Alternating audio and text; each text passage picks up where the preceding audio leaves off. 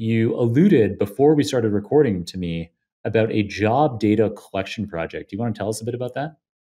Yeah, so I started that like last year. Well, so I have all these. So well, I'm a data analyst, obviously, right? And you have all these people asking me like, "Hey, what are the top skills? What skills should I be focusing on?" And like I could tell them uh, I could tell them what it is, what I think it is, but it's like, but what's the data say?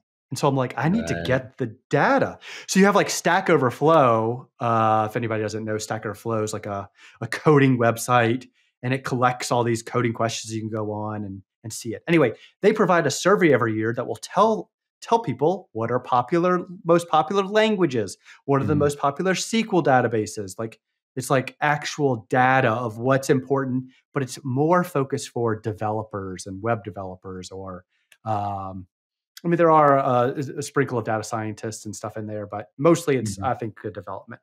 Anyway, Right. they have data. It's like sound data. You can look at it. There's nothing like that for data analysts. And it's like, where do you go to collect that? How do you know what jobs require what skills? So I was like, I need to collect this from job postings. So last year I built this Python bot because I didn't want to use that one solution that I talked about from work. That was like basically a money Ponzi scheme that I feel. I used Python instead to go into LinkedIn, which not really allowed, but did it anyway. Go into LinkedIn and scrape job postings of data science roles, data analysts, data scientists, data engineers, scrape all that data, and then from there pick out those course, just go through and pick out what skills, and then from there aggregate it to find out what is the most popular skills. So I did that for like 3 months last year, like running this bot every single day. I got a ton of job postings, a ton of data, and actually was able to go in and list. So I like Excel, SQL being the top two skills, and then from there the visualization tools and programming languages, so Power BI, Tableau, Python, and R, they're all about equal. So those are basically the top 8 skills that I found as data analysts. And sorry, funny side note, real quick, because I was thinking about that today. I shared this, and Excel was like the number one from the data because I finally had this, and somebody like multiple people commented like, "Excel's not a core skill of data analysts," and I'm like, I'm literally showing you what the data says. Like how, Yeah. like, don't be mad at me. I'm showing you what the data is. The data says Excel is the most popular skill. I don't like it. I don't like it either. I would much rather be Python, but don't be mad at me. Uh, so anyway, uh, I ran into a lot of issues with LinkedIn trying to block me doing the web scraping. So I sort of Mhm. halted it after a Mhm. while, and I'm trying to get back into it. I'm working with a company right now to try and get this data and actually start collecting it on a daily basis. And what I would love to do is continue this project is continue to collect it over time. And you know how like they have the those races of like programming languages over time. Like, what's the most popular programming language? You could watch it like, oh, Python. Like in 1992, it was Oh, like it was yeah. nothing, but now it's like, oh, it's high Yeah. up there. Yeah. That's like the goal. Collect this on a daily basis, just Right. indefinitely, and start mapping out what is the most popular skills so people knows they can go and they can focus on the top skills for data analysts. Yeah. So I know that you don't have this developed yet, but just based on your experience, do you have any predictions as to what tools someone who's interested in getting into analysis today should be learning? Like, what are the tools of the future that people should be learning today? Yeah, I think I don't. It's not changing very quick for data analysts.